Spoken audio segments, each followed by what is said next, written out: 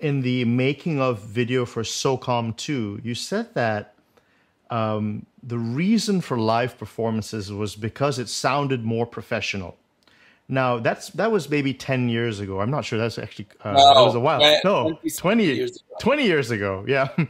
Now has that changed? Are live performances and high quality sample libraries, have they matched each other, or is there still a gap? No, I mean, I'm telling you, as good as sound libraries are becoming, still there is no replacement for live recording. The human factor, um,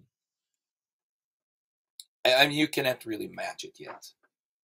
And the more I'm deep into samples and everything, the more I'm strong in my opinion that you got to record some live elements. Otherwise, your score will lack something.